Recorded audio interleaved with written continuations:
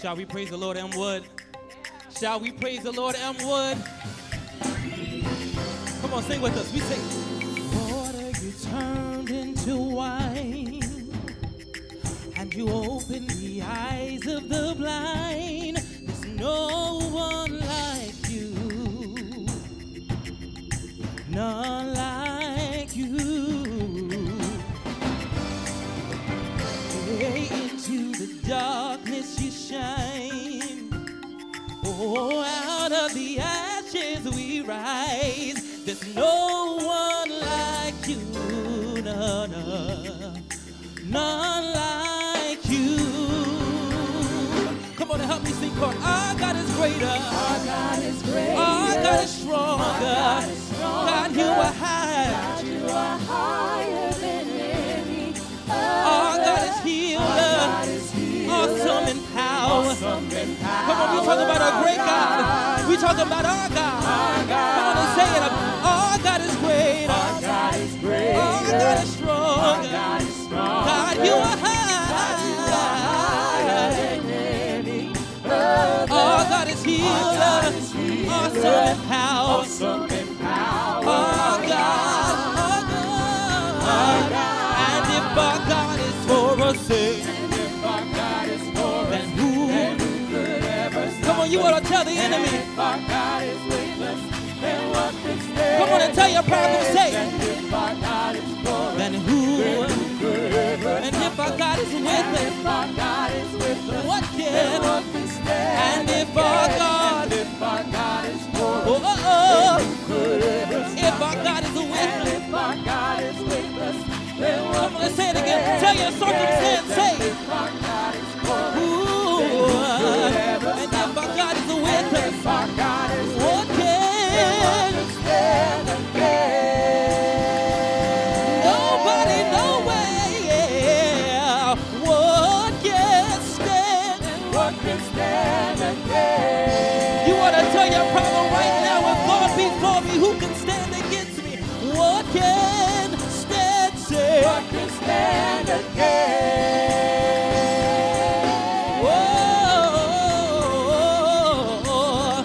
We like to sing this right here. We say, oh, there's no God like Jehovah.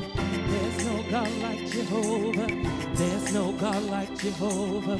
There's no God like Jehovah. Come on, say, there's no God like. Come on, if you know in Zion, help us sing. There's no God like Jehovah. There's no God like Jehovah. No God like. There's no God like. There's no God like. There's no God like Jehovah. Come on and say it. There's no God like Jehovah. No God like. There's no God like Jehovah. There's no God like. There's no God like. Jehovah. No God like. No God like. There's no God like Jehovah. No God like. There's no God like. I searched high and low, still couldn't find nobody.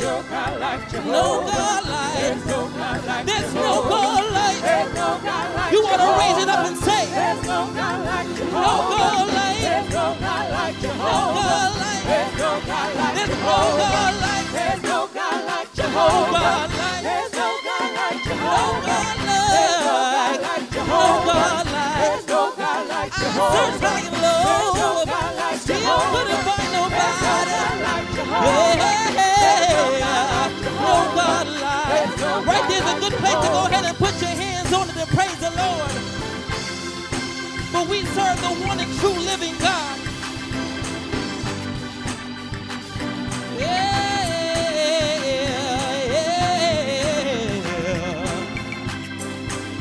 I love this next song that says this right here. So how great is our God? Sing with me, how great, yes God, is our God. Yes, all will see how great is our God. Come on and put your hands on it. Let's go, let's go. Come on and say, you're the name, say, you're the name above all names. And he's a worthy, say, you are worthy of all names. And our hearts will sing. Let's go, let's go. Come on and put your hands on it right there.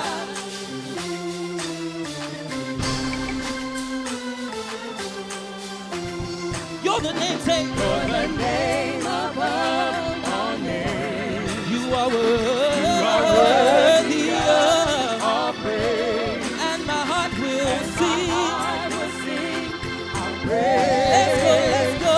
He really is a great God. Yeah, yeah, yeah. Say, he really is a great God. Yeah, yeah, yeah. Come on and say, he really is a great God. He really is a great God. He really is a great God. Everybody lift it up, say, He really is a great God. He really is a great God. everybody lift it up, say, He really is a great God. He really is a great God. everybody lift it up, say, He really is a great God. He really is a great God. everybody lift it up, He say, really is a great God. that's who He you really are. is a great God. That's who you are to me, He Jesus. really is a great God. That's who you He really is a are. great God. That's who you are to me, Lord. He really is a great God. That's who He you really are. is a great God. Yeah, he really is a great He God. really is a great God. He really is a great God. That's who you are. He really is a great God. Yeah, He really is a great God. yeah, that's who you are. He really is a great Yeah, God. He really is a great God. oh, that's who you are. He really is a great God. Yeah, He really is a great God. hey, that's who you He really is a great are. God. He really is a great Come on, God. say, that's who you are. You say, That's who you are. everybody lift it up and That's say, who you are. you're my healer. That's who you are. You're my provider. That's who you are. You're my sustainer. That's who you are. You're my way maker. That's who you are. Miracle worker. That's who you are. Promise keeper. That's who you are. Bridge over troubled That's who water. you are. Bridge over troubled That's who water. you are. That's who you are to me, That's who you Jesus. are. That's who you are to me, That's who you Jesus. are. That's who you are to me, That's who Jesus. you are. Yeah. That's who you are. Put your hands on it right there.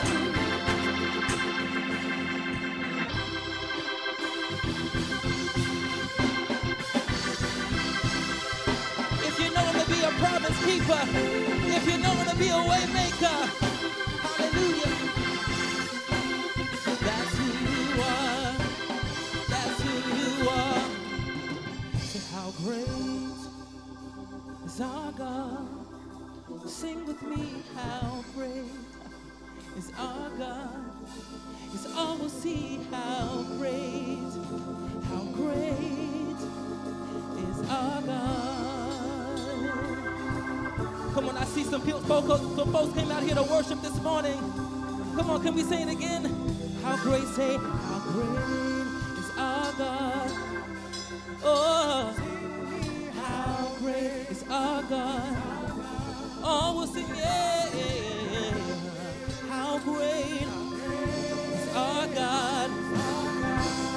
Come on, if you really came to worship, if you really came to praise, we can stay there for a minute. Say, how great is our God. We serve a great God, yes we do. Oh, we'll sing, how great is our God. Come on, we'll sing it one more time and then we'll go ahead and move out your way. How great is our God. Hey, how great is our God. All will see how great our God.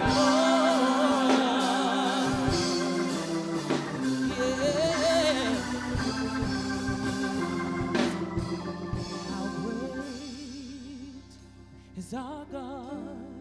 Sing with me, how great is our God. Yes, all will see how great is our God. People of the Most High, I dare you to go ahead and lift up your hands right here. I know you got on a mask, but go ahead and raise up your voice right here and let our great God know how great he is in your life. Let our great God know how great he is in your life.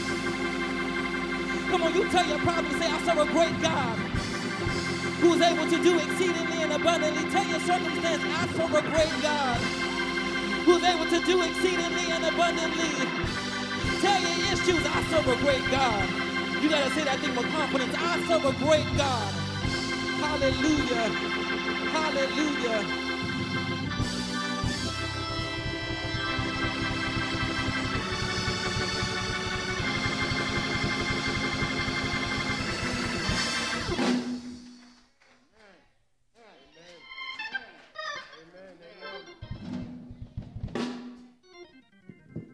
Amen. Praise the Lord. Praise the Lord, everybody. How great is our God? Thank you, Jesus. All right. Amen.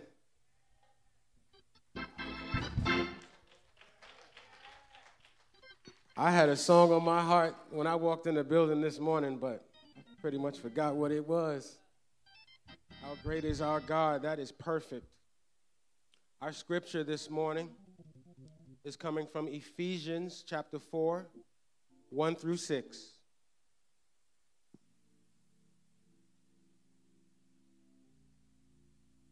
As a prisoner for the Lord, then I urge you to live a life worthy of the calling you have received. Be completely humble and gentle. Be patient, bearing with one another in love. Make every effort to keep the unity of the Spirit through the bond of peace. There is one body and one Spirit, just as you were called to one hope where you were called. One Lord, one faith, one baptism, one God and Father of all, who is over all and through all and in all. Let us pray.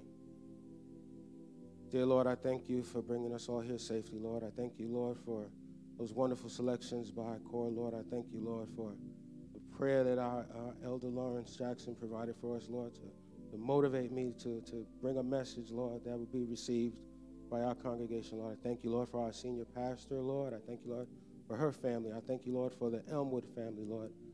Praise, Lord, that you continue to give us life, health, and strength. These things we pray. In Jesus' name, amen.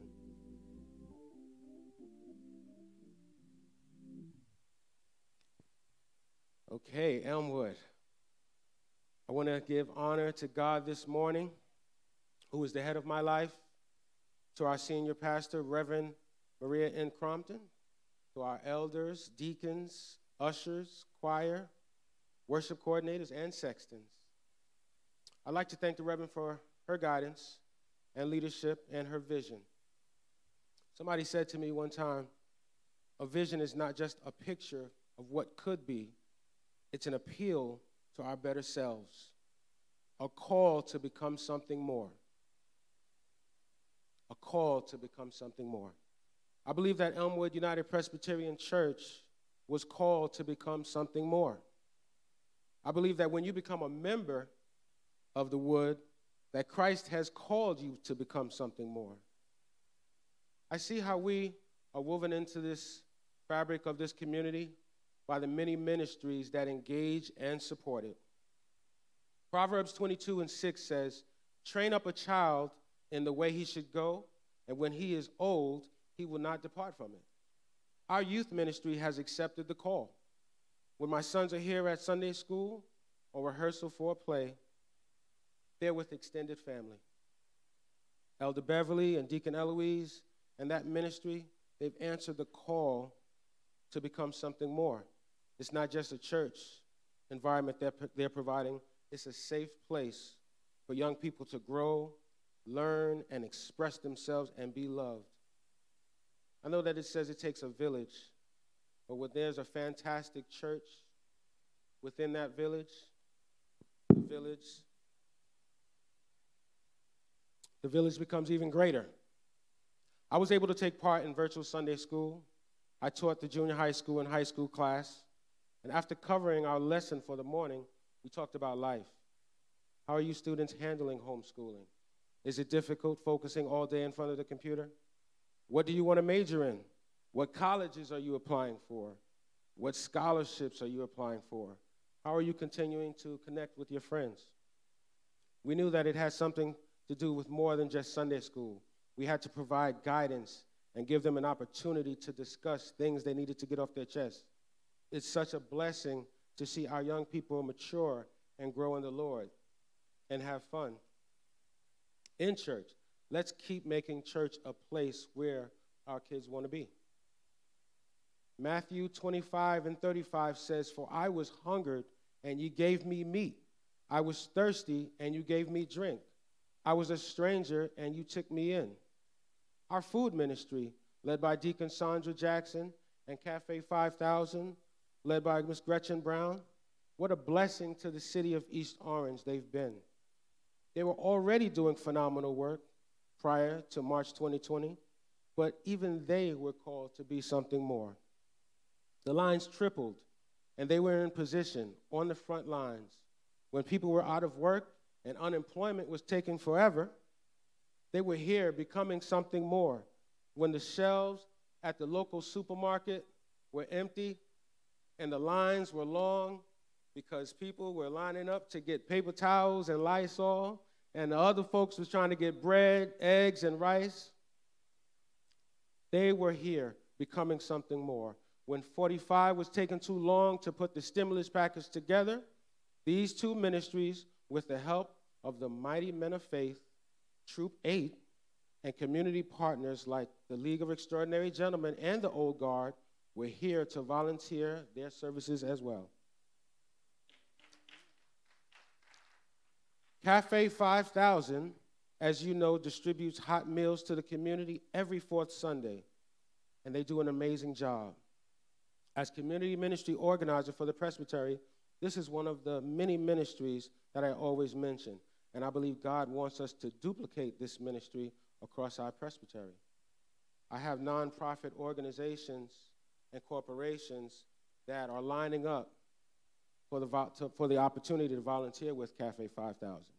As a matter of fact, Chase Bank of Newark has agreed to come in on the 26th of December to volunteer to serve meals with Cafe 5000, and they're bringing a check with them.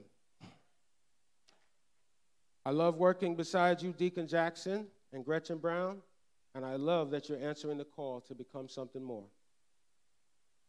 Psalms 100 says, "Make a joyful noise unto the Lord, all ye lands. Serve the Lord with gladness. Come before his presence with praise and singing." I've seen firsthand how difficult it's been over the past year and a half for churches to make all of the adjustments in person to totally online and hybrid. Now, I know getting to this point did not come without its challenges, but I want to echo what's been said before. Elmwood has one of the tightest music and worship arts ministries in the game.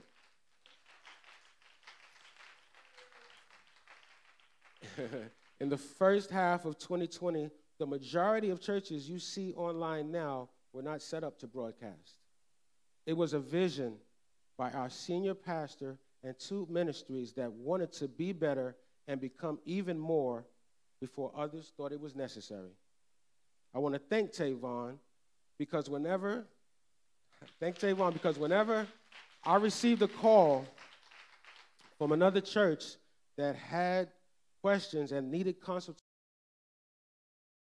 he was always willing to become something more, and he was always willing to help churches who wanted to have the ability to worship with their online community. I've got friends and family members from all over the country that view our services online. Some check our 9:30 service, and then they hit their 11 o'clock service. We make a joyful noise unto the Lord. They enjoy our musicians. They enjoy Vin Roy and his elite corps, and they never disappoint. So how do we take this hybrid worship experience to the next level? How does it become something more? We have a social media extraordinaire named Christine. She engages, amen, she engages with our online viewers. Some of you might have questions, you want to request prayer, or even join the church. She is a blessing to our ministry and to our church. Proverbs 18:22. Whosoever findeth a wife findeth a good thing and obtaineth favor of the Lord. The past 20 months have affected our relationships with our loved ones in many different ways. Some households were blessed enough to even see an increase in family members. Amen. And some, unfortunately, suffered loss. Levels of anxiety have increased, with mounting fears regarding one's own potential death, the loss of a loved one, job insecurity, loss of contact with nature, and financial stress, just to name a few.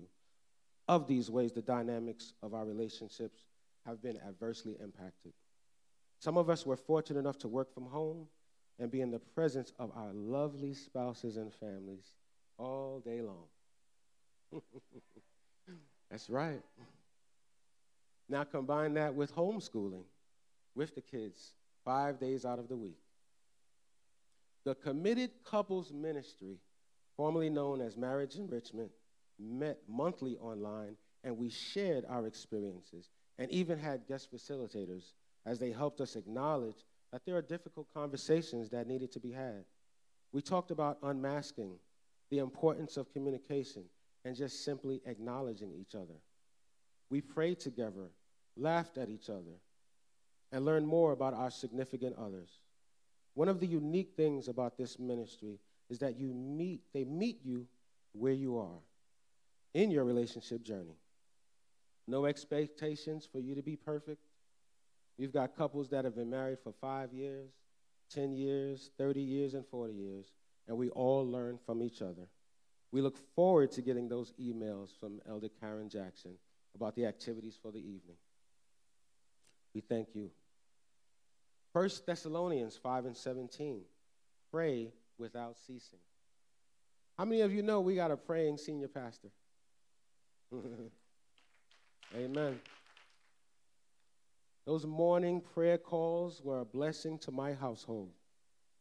Pastor described the midweek manna prayer as a spiritual nourishment to feed the souls, and it did. I remember me and Masan jumping on early just to hear our dear sister Anita Mack lead a short devotional and to see who was calling in from the furthest away. It made me proud to be a member of a church that was investing the time to bring souls closer to God on a Wednesday morning. And if that wasn't enough, our Reverend had to take it a step further. She was challenged to become something more as well. She was bringing it to your doorstep.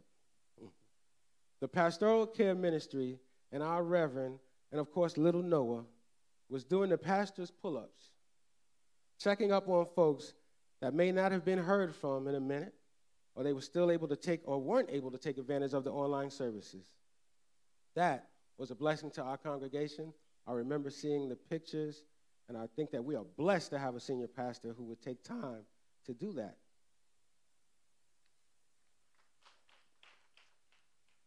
In closing, I want to bring it back to Ephesians 4:1 that asks you to live a life worthy of the calling you have received. Our church needs you now more than ever. This community in this city needs you now more than ever. Our members from all over the world who have joined the Wood because of what they've witnessed through Wi-Fi need you now more than ever so that they can answer the call in their household, in their community, to become something more. And remember, the scripture says, be completely humble, be gentle, be patient and bearing with one another in love. And let's not forget, when we have the opportunity to pull our young people into our ministry, because when I was a kid, I didn't have a choice, Elmwood needs not just to stay alive, but we need to continue to thrive. Let's make sure that this next generation is ready to step up. Let's keep engaging them, equipping them, and eventually empowering them to live worthy of the calling that they have received. I thank you, Elmwood. God bless you. Love you.